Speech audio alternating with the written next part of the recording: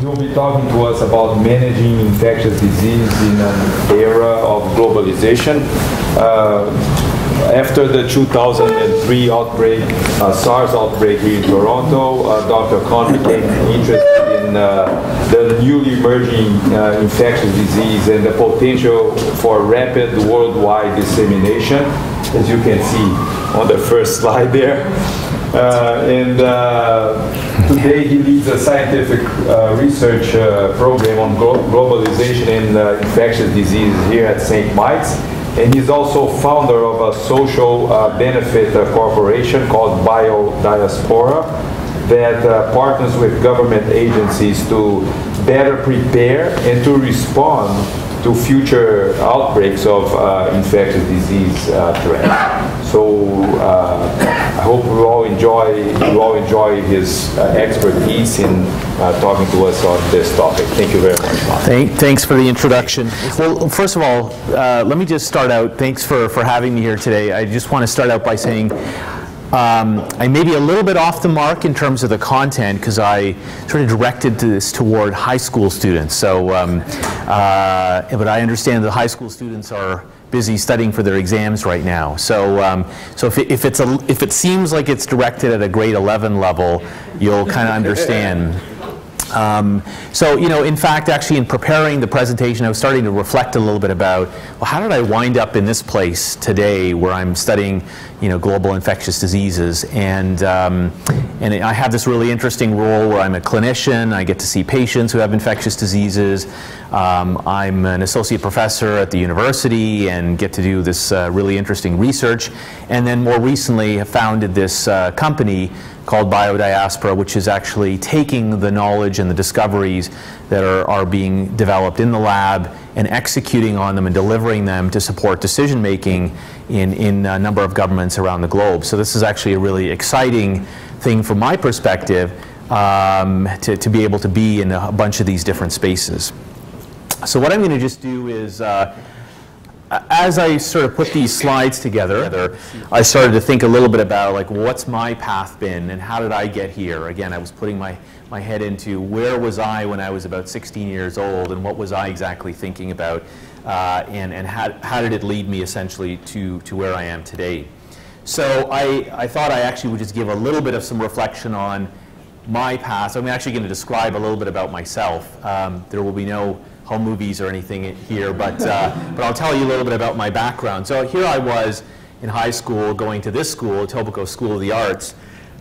Some of you may know it. It's out on Royal York Road, and was studying music and photography and really interested in the arts, and also very, very interested in science and mathematics and physics and so forth. I was probably more talented in the math and calculus and physics than I was in the arts, but that's another story. And struggled in some ways to decide what was I actually going to do when I completed school. So I actually took a year off of school. I think I gave my parents a little bit of a heart attack in leaving school. Like many traditional South Asian parents, they kind of wanted me to go right into being a doctor or a lawyer or what have you. So I actually delivered, that's not me, but I delivered mail for almost 2 years after finishing school. I worked for Canada Post and was really thinking, well, what do I want to do with my life? Do I want to end out pursuing a career in the arts? Do I want to pursue my interest in science and math and so forth? So, to make a long story short, I went back to university 2 years later, very motivated, very directed, was able to get into medical school here at U of T, and that's kind of where things led into the current path. After finishing my medical training here, I decided to go down to the US and do some additional postgraduate training. So I lived in New York during 1999 to 2002. That's what the skyline looked like when I was living there first. And a bunch of events happened at that time that I think were really very influential in terms of the direction that I've taken. One was in 1999, a virus, now everyone knows it as West Nile virus, was first made its arrival into North America through New York City. So some of you might remember that event. Some of you may not. West Nile virus wasn't here permanently. It actually just has been about 15 years. And so there was this mysterious illness in New York that people thought was St. Louis encephalitis, and this was something I was involved in. And I thought it was really fascinating that a disease, a brand new disease, could hop across the Atlantic and show up in another part of the globe. It didn't exist there before, and then become entrenched in this part of the globe. So that was one very interesting thing from a globalization perspective. And then, of course, while living in New York, I was there during these unspeakable events that happened during 9/11. And shortly thereafter, you might remember that this picture, I don't know if this picture rings a bell or is anything that looks familiar, but does anyone know what this envelope had in it? Anthrax, right. So this was sent to the New York Post, and anthrax was weaponized, and then no one still knows exactly where this originated from, but sent through the US postal system. And again, it was a really interesting insight. I seem to have a bad habit of being around these types of emerging diseases, but there were cases of cutaneous anthrax in New York, this was a recognition that infectious diseases can have a really profound impact on a society. And so shortly thereafter, I decided, okay, I'm going to move back to Toronto. Came back to St. Michael's Hospital. I had actually been here as a clerk, as a medical student, and thought, well, I've got over West Nile virus and 9/11 and anthrax, and then I moved here not knowing that a couple of months into the future, SARS was this virus that was going to have an impact and really humble us here in this city. And it really led me to recognize that the world is changing at a pretty amazing pace, and that globalization is changing the rules of how infectious diseases can interact in the world today. So there are a number of these forces that are coming together. We have population growth, so there are about 7 billion of us in the world today, and that number continues to increase. More of us are living in cities. About half of the world's population currently lives in cities, and it's expected over the next few decades that that'll increase to about 70%. Now, cities happen to be densely crowded environments. They happen to be places where infectious diseases can rapidly spread. They're also places where airports are located and where diseases can quickly jump from one part of the globe to another. Antimicrobial resistance is something that we see here in our own hospital. The 7 billion of us, we're consuming more antibiotics and we're creating resistant organisms. And this is another very important issue that is potentially going to have a profound impact in the not too distant future. Some of you may have seen the Globe and Mail. I think it was probably this last weekend or maybe the weekend before, but there was an article on carbapenemase producing organisms. This is a specific type of antibiotic, which is one of our last lines of defense, and how we're seeing these types of organisms that we have almost no antibiotics left to manage. Animal pathogens is very important because, again, of all of us on the planet, we're not all vegetarians. We're consuming livestock. We're encountering things like bird flu. We're disrupting wildlife ecosystems and coming in contact with diseases like SARS, like HIV, and so forth that have their origins in animals. Climate change is also another really important factor, and so diseases that are spread by insects can now start to survive and thrive in new areas of the world. If these insects can actually inhabit a new environment, they can then start to spread diseases. So dengue fever and others are now starting to expand their territory because of climate change. And mass gathering, so we're all social creatures. And for things like the Olympics, which is, I think, starting tomorrow, we have these congregations where millions, in some cases, tens of millions of people are gathering in a small area, and this creates opportunities for infectious diseases to spread. And then finally, commercial air travel is really kind of an amazing creature. In less than 100 years, we've seen the evolution of this global transportation network that today carries about 2.5 billion people every single year around the globe. So this is something that I became very interested in during SARS, because it was apparent that this disease was hopping on aircraft and moving around the globe through this particular mechanism. So this network, the Global Airline Transportation Network, and this is an image here that is one that I think is particularly kind of an interesting image. It's the flight paths of all commercial flights worldwide in 2013. What it shows us is how the world is connected through the movements of people. I find it to be a particularly compelling image because it's really the fabric of how the world is connected. And you can see areas of the world like North America. You can almost see the physical geography of the world. But this is something that's constantly evolving. This is a creature that is changing. It's almost like its own living entity. And so I just go a little further with that metaphor and say, you know, what I understand best is anatomy and physiology. That's what my training entails. And so when I think about the human circulatory system, I think of a series of arteries that are connecting different parts of our bodies. And if I go a little further with that metaphor and say, well, this is how blood is moving through a person's artery over 10 seconds. This is a familiar type of pattern that we would see in the ICU. There's a physiologic pattern that you can see. If we look at a city like, I'm just going to show as an example, Vancouver over 10 years, this is the flow of people moving through Vancouver. And so what I want to kind of highlight here is that this system has its own anatomy, it has its own physiology. It can get sick just like a person can from natural disasters or outbreaks or terrorism. And so this is really what I've been focusing on studying for the last 10 years or so since SARS, is what does this system look like? How does it behave? And in 2009, we'd actually started to first work in this space outside of just a purely academic sense in 2008, and started working with the Public Health Agency of Canada.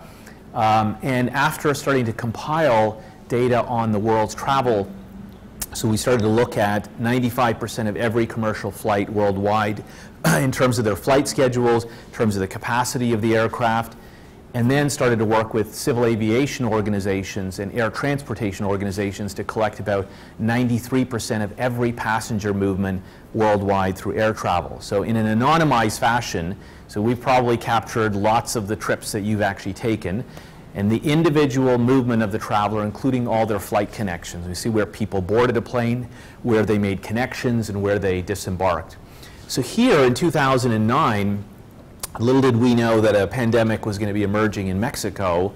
We use this information quickly to try and anticipate where people are going and see if this could help us predict how the H1N1 pandemic would unfold.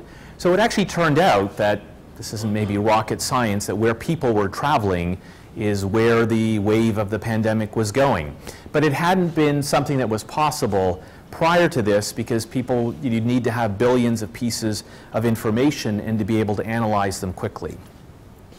So this was sort of a pivotal moment, I think, in our work. And then finally, we came up with a name for what we were doing, because we just kept calling it, you know, the project and so forth, and we didn't really have a name for it. So it's a pretty clunky, big name, biodiaspora, but it literally means the scattering of life. And I think that's what we were trying to capture, is that this is about how living systems in a globalized world interact, and what are the health, the security, and the economic implications of that.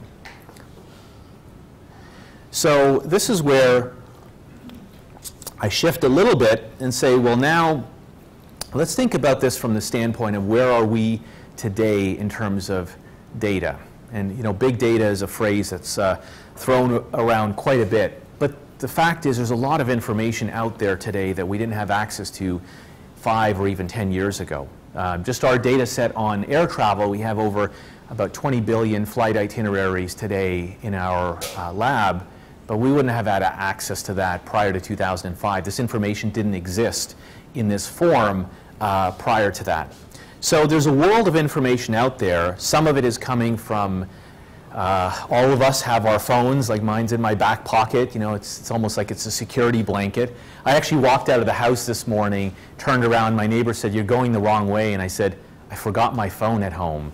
And the thought of being at work without my phone kind of left me a little bit panicked. You know, I started to have a few races in my heart rate there. So, you know, we're all attached to these devices, and yet they can offer information on where we're located, what types of things we're doing. Now, on one hand, you might look at it and say that's kind of creepy. On the other hand, certainly there are opportunities to better understand and utilize information for a social purpose and a social mission. On the flip side, the exact opposite is we have things like satellites that are constantly orbiting and 24 hours a day are scanning and picking up information that can be very useful from a health perspective. So I don't know if anyone knows what this image is showing. I think it's one that's particularly beautiful. Any guesses what you're looking at? So that's the Nile River, and that's the Nile Delta at the top of Egypt. And it's a little bright in here, so you can't maybe necessarily see, but it's picking up and it's looking at how much light is being emitted into space at nighttime. And it can offer us some information about population dynamics. How many people are there? You know, what's the density? What's the activity in that particular area? And there are, you know, not to be too creepy, but there are satellites that actually can use algorithms to try and estimate how many people are actually on the ground in different locations at different points in time. So we've actually worked with some of these satellite data, and here's just an image of how we use this during the recent H7N9 outbreak in China, which is still kind of simmering along a little bit. And this is looking at eastern China and Southeast Asia from space at nighttime. And this satellite was able to tell us the green outlines, which again may be a little hard to see in this light, are the provinces where on the ground cases of H7N9 were being detected. And this is the information age, so this is stuff we were getting literally hours after cases had been confirmed through our contacts at CDC in the US government who were on the ground in China. So as we're getting this information, we're quickly scanning how many people are there in these provinces, what's the population at risk. We also have access to global livestock production information. And so here we're looking at the production of poultry, because this is a disease that originates in birds. And so we could then start to spatially overlay information between, well, how many people are there? What do we know about the production of poultry, where this is a potential source of this pathogen?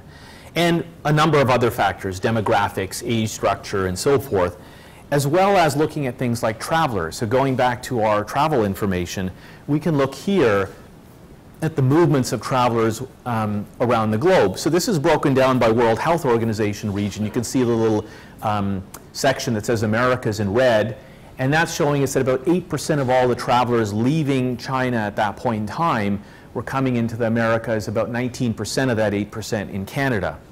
And so this is something we produce both for the Public Health Agency of Canada and the US CDC. And then we went further and we actually looked at the individual travelers, the flight routes of direct flights through aircraft. So these are the places exactly where those flights are coming to. The circles are representing the final destinations of travelers. And this is something that can help in a sort of agile environment to prioritize where you're going to use your resources. Where do you want to anticipate the potential arrival of disease, so we don't wind up in a situation like SARS in 2003, where we actually didn't even know anything was coming at us, and then we have this this prolonged outbreak with 44 lives, about 250 cases, $2 billion evaporated out of the local economy.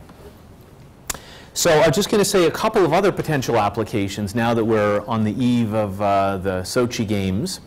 We had the opportunity to work with the organizers of the 2012 Games in London, and this is just going to show how these types of big data sets can be useful. So what I'm going to show now is where people travel into London over 5 years. So it's going to be a 15-second video or so, and there are going to be bars coming off of the map, and they're going to be rising and falling. And each one of those bars reflects the number of people traveling into London over time. And on the base, you're going to see the world's temperature. Each year, you're going to see one wave is going to reflect a year of actual satellite data on temperature. So this is just an animation here. So you can see that wave there. That's a year. That's another year. the bars are rising and falling because there's seasonal differences in how people travel. And so what we do at the end of it is we pause it right at the period where the games are set and scheduled to occur at the time in the preceding year, because we don't know who's going to travel until they've actually done so. And then we integrate other information like ticket sales through the IOC, the International Olympic Committee, and we then start to gauge, well, where are people actually going to be coming from? And then through our partnership, we have a collaboration with Harvard University and MIT, where they are involved in what we call epidemic crowdsourcing, event-based surveillance. There's a number of different terms for it. But they're spending a lot of their energy on mining internet information through social media, through public-facing websites, through Twitter and so forth. And they're, I'm going to say, listening in 15 different languages, 24 hours a day, for news that could potentially be a signal of an early outbreak. Because in the case of SARS, lots of stuff was happening. There were people talking about this in Guangdong province, but none of us actually had any official information from the government of China, for example. So this is something that could complement traditional surveillance and give us a little bit of an early heads up that something may be happening. And then if we start to integrate them, now this is going back to the whole concept of big data. We could be scanning the internet, listening to where there are potential events being reported around the globe, and we could combine it with the movements of people, and then now we can start to anticipate, well, look, there is a case of plague reported in New Mexico, and plague actually does, there are endemic cases of plague in New Mexico. So New York City, for example, an outbreak of mumps, this is a particularly contagious disease, very strong connections into London. We also know in London that MMR vaccination rates are low in segments of the population. Lots of people are going to be crowding around during the Olympics. That might be something that would be of particular interest and could help London decide what to anticipate before this actually happens. And so this is in some ways how we can use this kind of information to get ahead of the curve. And so what we're currently doing right now is saying, well, what if we could reproduce that same model but do it for every single city in the entire globe? And could we do that 24 hours a day, 365 days a year? That would have been unimaginable 10 years ago, but it's not actually, not only it's not inconceivable, it's totally doable where we are today. And that's really what we're trying to create at this point in time, is an early warning system that is global in nature so that any city can understand its interactions with every other city, including where there are both endemic diseases and outbreaks happening in, I'll say, real time or near real time. And just as an example of how we started to package data, I heard there are many Ryerson students. We have a lot of connections in with the Ryerson Masters in Spatial Analysis program. So this is some of the type of work we're doing in GIS, where we're packaging data. These little outlines here reflect the areas around individual cities, on human populations, on production of different type of livestock that can be the sources of human diseases, on the distribution of insects that can transmit diseases. This is the Asian tiger mosquito. On where diseases are endemic. This is plague. So where does this normally found? As well, we can overlay all of the internet epidemic crowdsourcing I just mentioned a moment ago and do that in real time. As well as satellite data, temperature, precipitation, humidity. So all these factors can be integrated, plus every one of those circles around a city, we know how people are moving to or from every other city. So every one of those spatial units, its interactions with every other spatial unit in space and time is something that's also incorporated. So now you can kind of see how you can start to put the building blocks together and have an early warning system to help you anticipate threats before they actually happen. Now again, going back to big data, I think it's a sort of a sexy term, it's a buzz phrase right now. I don't think big data is necessarily the magnitude of the information. It's, well, what do you do with it? What does it actually mean? And so this is where we're spending a lot of time thinking about our domain expertise in infectious diseases and how can we configure that information so that it actually is not just throwing information at people, it's actually integrating it and thinking about what are the actual implications. So this really involves creating a bit of a neural network, and this is to say that in addition to doing the science, we've been developing technology, a web-based application, so that someone who's sitting over in another part of the globe can actually run this analysis right off of our servers here in Toronto. And this is just our big touch screen. It's up here on the second floor, I should say. And what's really exciting is that different governments are using this. The US CDC is using it, the World Health Organization is using it out of Geneva, and a number of other organizations, 10 countries in Southeast Asia, the European Union. And so we've been able to bring this technology out to others and even enable them to integrate some of their own information into it. And so we've been really privileged to work with groups like the UN. I've had a chance to present this at the White House. You know, a lot of different great opportunities to take this science and start thinking about what the policy implications would be and to support decision making. So again, thinking back to that I was envisioning 15-year-olds in the audience, I put a couple of inspirational quotes. I was kind of thinking a little bit about that. So hopefully this doesn't come across as too paternalistic here. A couple of other things I wanted to highlight is that, you know, this is a quote that I like. All humans are entrepreneurs, not because they should start companies, but because the will to create is encoded in human DNA. And this is the co-founder of LinkedIn that mentioned this. And as an academic, I wouldn't have imagined 10 years ago that I'd be starting up a company. But what I realized was that in the academic sphere, there were limits to how much I could actually have an impact. I could create an idea, and then I felt I had to convince someone else to take it on, and that someone else might be very busy with their own priorities, so I couldn't necessarily execute on that idea. And so this is where we've created a social benefit corporation. It's a for-profit company. It's called, this is the logo of B Corp. B Corp is the entity that certifies companies as being a social benefit corporation. And what that literally means is the company has an actual fiduciary and legal responsibility to its shareholders to not be just mindful of the return on investment in cash, but also other social currencies. So it's embedded right into the DNA of the structure and the legal requirements of the board of directors for that company. I think it's also taking off of Mahatma Gandhi's quote of "be the change you want to see in the world." And so I think in some ways we can still have a social mission, but leverage sound business principles to scale the impact of our work.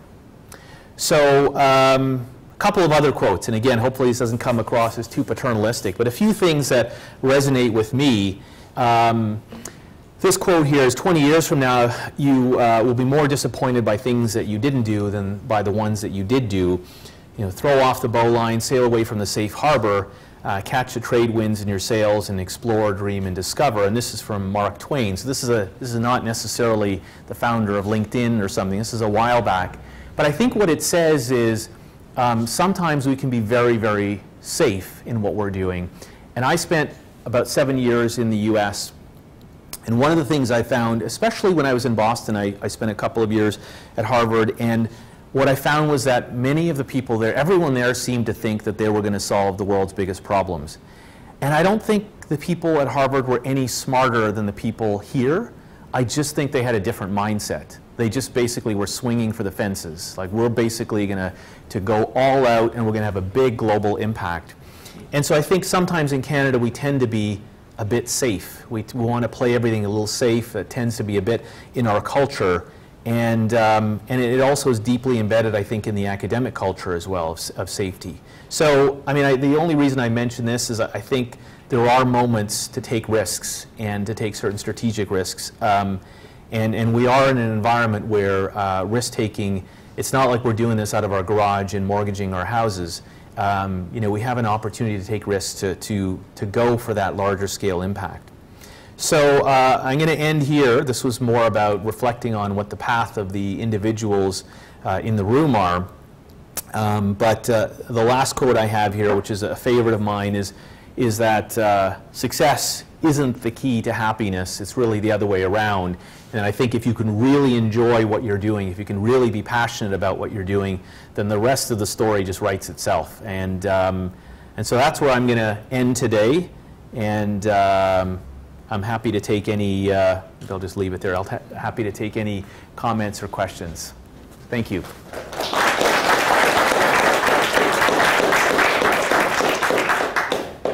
Any questions?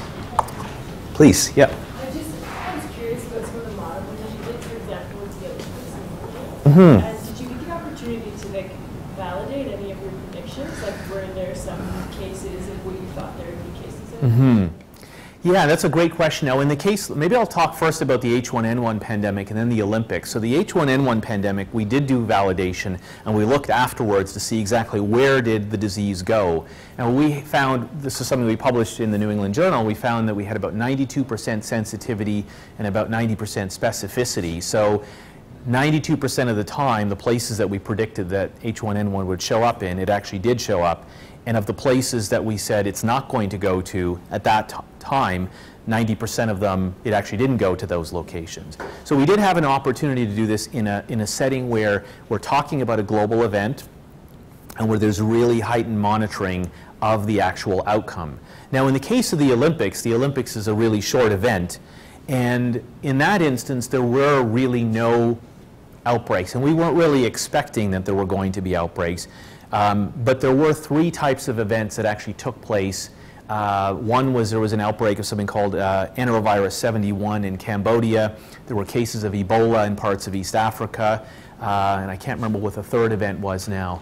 And we had done some risk assessments on those and said, look, these are important events that could have a significant impact, but they are not likely to find their way into London based on their locations. Again, Cambodia and East Africa were not very strong connections. So we had really anticipated that the only thing that we thought might occur was a surge in measles, because measles is extremely contagious.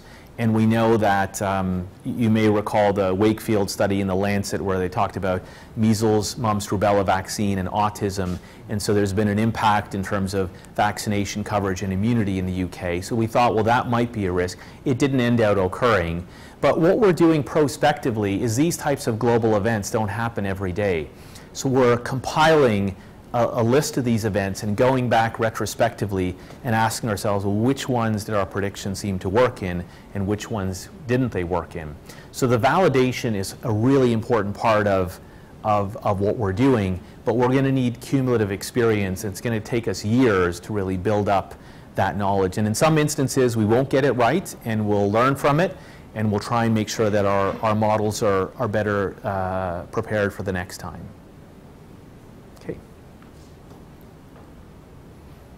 Yes? You kind of alluded to the difficulty in going from having the information to actually using it for something. So I was just wondering what types of things you are imagining, like policy-wise, because you can't quarantine a city or like on that large of a scale. Yeah. So it's a really good question. So like, how would you envision, what's the actual decision that this influences? So I think the first thing is there are really 3 frontiers when you're dealing with global events. There's only 3 places you can actually address a problem. You can either address it when it arrives in your own backyard, which is definitely much more on the reactive side. You could potentially intervene while people are moving from one place to another, or you can actually intervene at the source itself. Now, the source is always much more preventive, and the destination is much more reactive. So the types of analytics that we can provide, in terms of source control, governments don't need us to tell them that there's a threat and they need to address it at source. That's actually something that has to do a lot with international cooperation. What we can tell them, however, is which cities and which countries have the greatest share of the risk from that particular event being in geography X. So a country might be motivated based on knowing how deeply connected it is with the source geography. The other thing that we do in here is based on the travel movements. No one really has an appetite for closing down airports or that type of thing. And in practicality, it's just not feasible. People will just go around. If someone wants to get back home, they're going to find a way to get home, and you're not going to be able to stop them.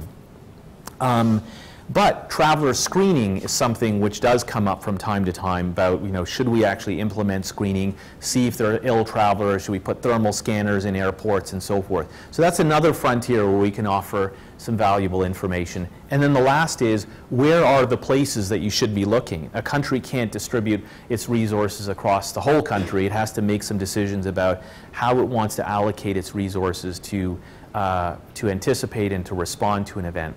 The other piece is, apart from reacting to something that's known, it can actually be useful to start thinking about preparedness for events before they happen.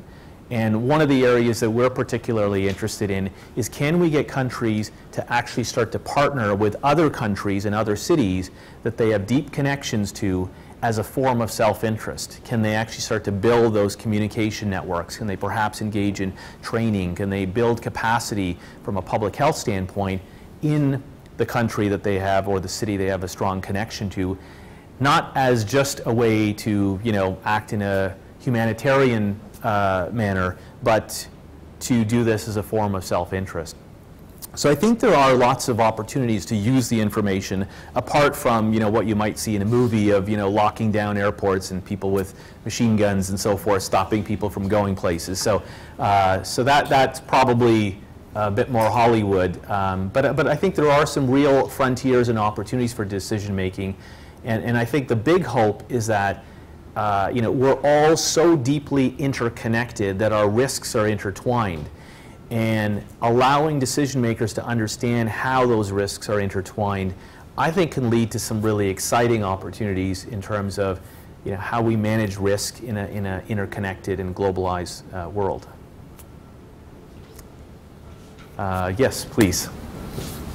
Does your model also take into account shipping, or import and export of livestock and other products? So the question was about, does the model take into account shipping and importation of livestock and so forth? So I'll say today it doesn't. So we're really at a stage right now where we have focused on satellite data, remote sensing, ground-based sensors, including things like we're moving now into mobile phones, as well as things like livestock production. We haven't moved into shipping just yet, but the same data sets, we've already scouted them out. We actually can rebuild the entire network of global shipping information in real time as well, because every vessel that's over about 20 metric tons from the International Maritime Organization is required to have a beacon on it.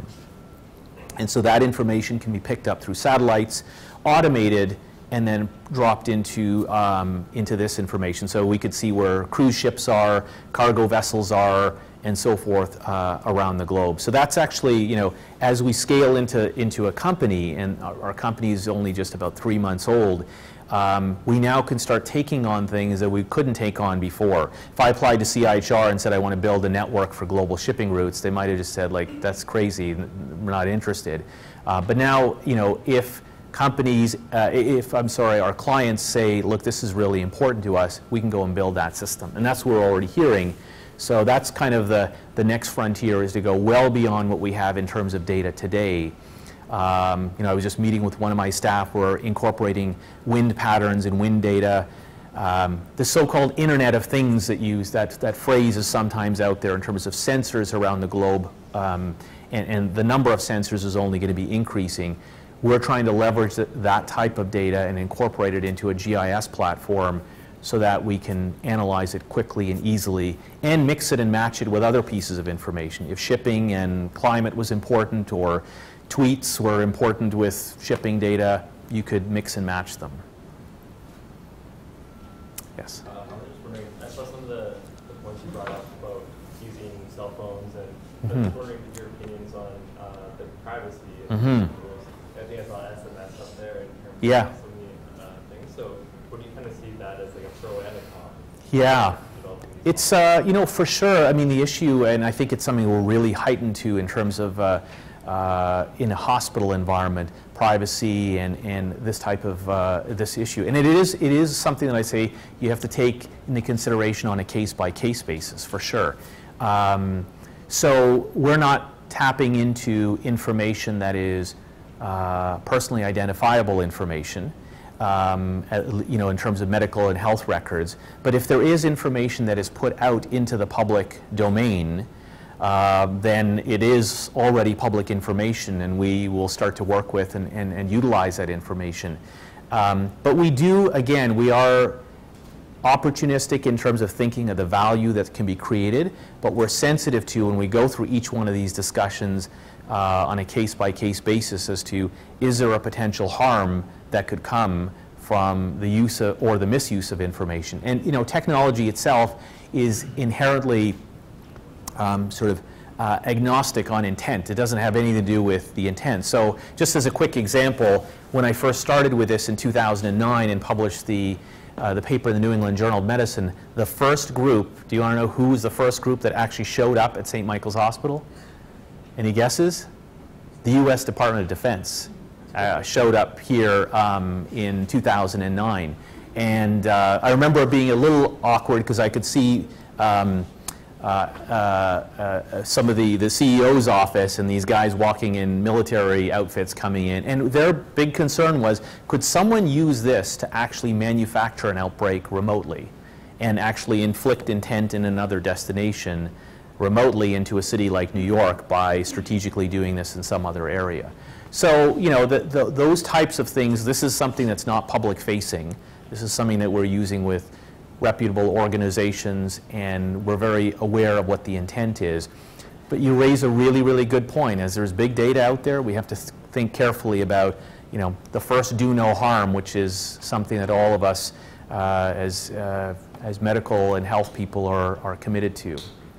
So it's a very good point. I don't have a simple answer for you, but information certainly can be a double-edged sword, and it's something we have to be aware of. Yes. From the infectious disease point of view, are there any real breakthroughs imminent or work being done on controlling some of these harmful agents? Yeah, I mean, certainly there's lots of work that is happening. I think the question is really, are we getting further behind, or are we actually getting further ahead? In some areas, I feel like we're actually getting further behind. The fear of antimicrobial resistance is, I think, a very real one.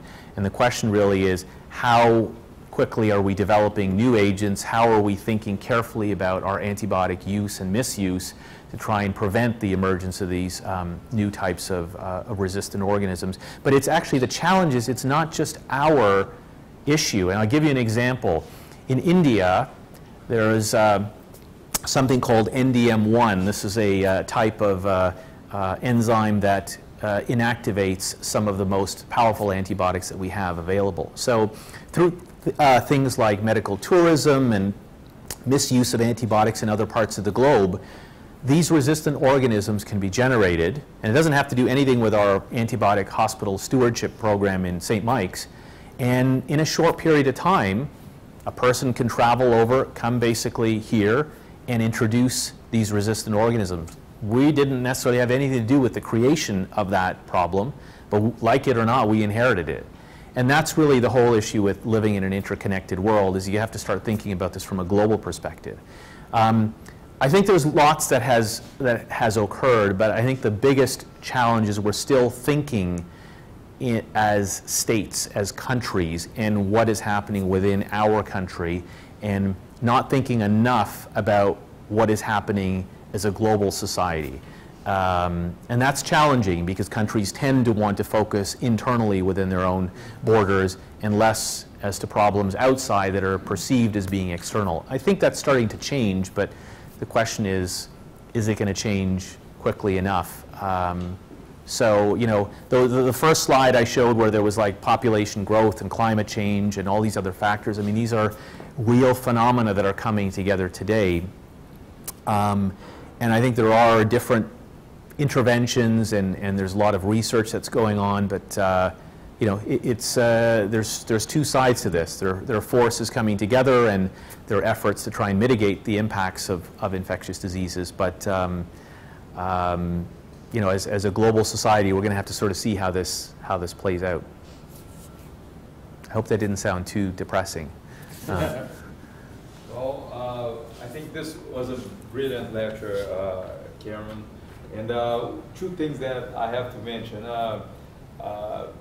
humans, we don't like surprises, even though sometimes we like surprises, but most of the time we'd like to predict what's going to happen. I think the success of your research and what you've done, in addition of your brilliant mind, is because you're dealing exactly with a problem that us humans have, to be surprised by something that we actually like to predict things. And I cannot end this by not mentioning that from your previous history in the Canada Post, I think there's something in your genes that delivers very well the information, and as well as is interconnected to what you've done here. So your genes have something that's... Well, thank you very much. Thanks so much. I appreciate it. Thank you very much. Okay. And thank you all for being here today. Thank you. Thank you.